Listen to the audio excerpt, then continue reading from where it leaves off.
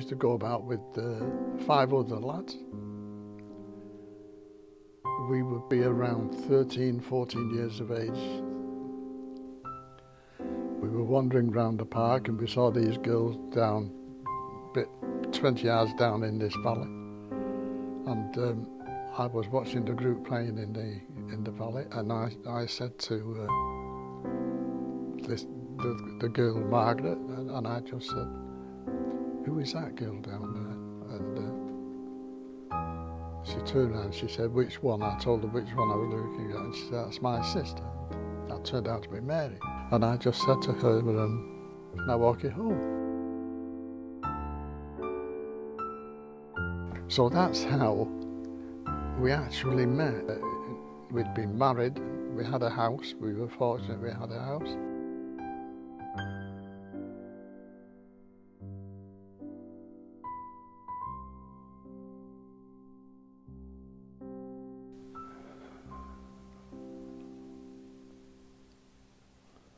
It was hard,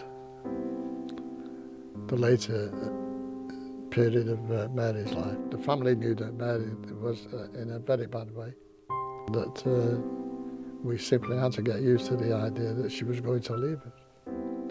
It was hard.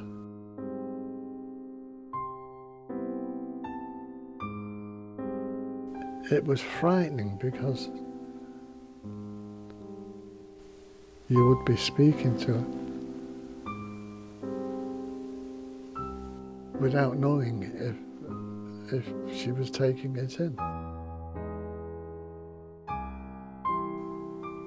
Nobody really understood, but she was tremendously strong inside. On the day I was there, the girls were there, and I spoke to her and she gave a little,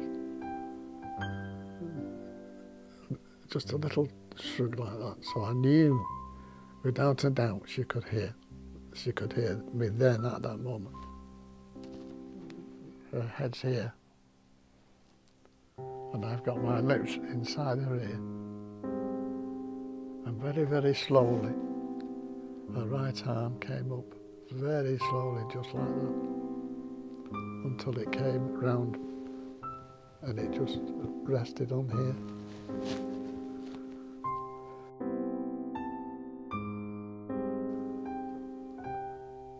I think that was Mary's goodbye.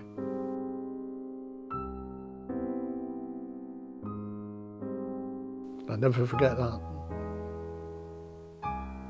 Never.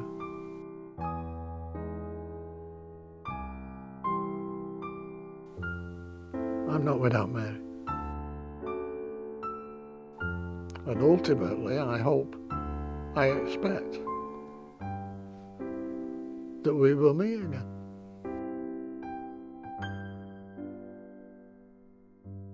How could I not go to the Crimble? I leave the house where Mary is. I'm travelling there.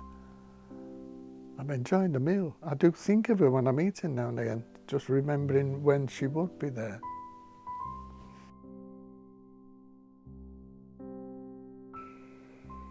I go